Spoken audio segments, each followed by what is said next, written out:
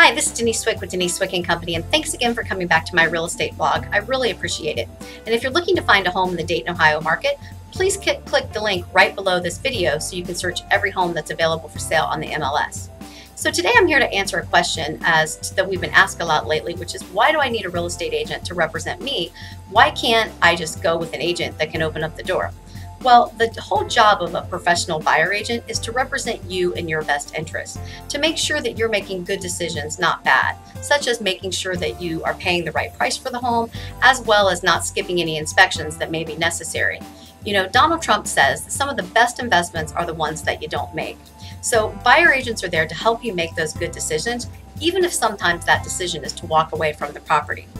Another service of the buyer agents is to make sure that you get the right mortgage. Getting a mortgage is a big commitment. I mean, ask anybody who's been through this really tough real estate market over the last 5 to 8 years, who had big mortgage rates, a lot of closing costs involved, and maybe paid too much for the property. So we want to make sure that you're getting the best value for you that suits your condition and financing situation.